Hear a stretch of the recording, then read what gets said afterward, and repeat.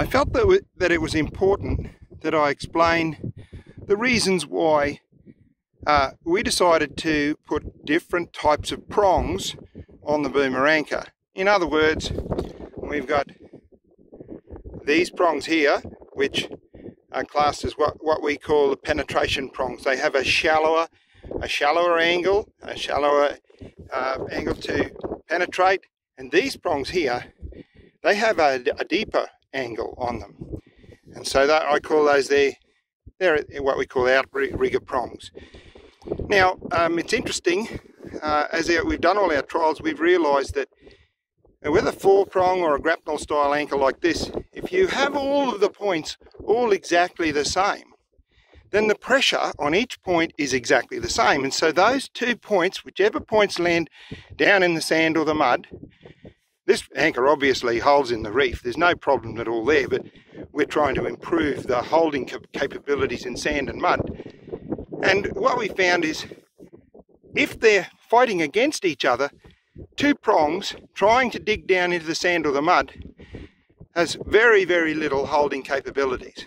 But soon as one prong promotes itself down with this style, and then the other 2 prongs on the outside here become like big brakes, the holding capability really, really goes right up, higher, way higher than you would actually imagine.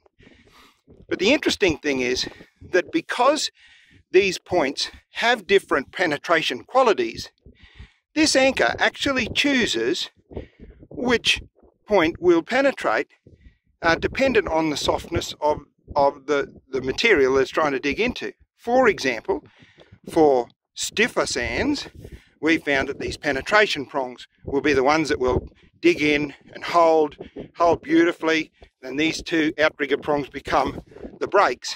However, in softer mud, we find that this penetration, this deeper, this type of angle penetrates into the sand and the mud much better, and so it penetrates in, and these what we called the penetration prongs before become outrigger prongs, and they become the brakes.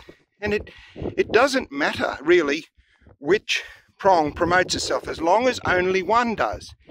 And we're very excited about it. It's been working amazingly well. I'll just do a demonstration here.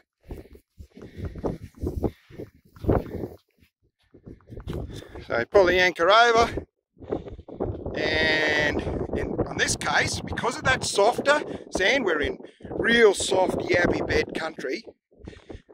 That anchor there, it's locked up now, and what we found there is those outrigger prongs were the ones that really penetrated, and now I'm leaning over. It's hard for you to see this. I'm on my own, but I've got all of my weight. I'm hanging off that anchor.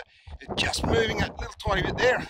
And that's holding very well. It's locked up. So yeah, we're very excited about the result that we've ended up with here.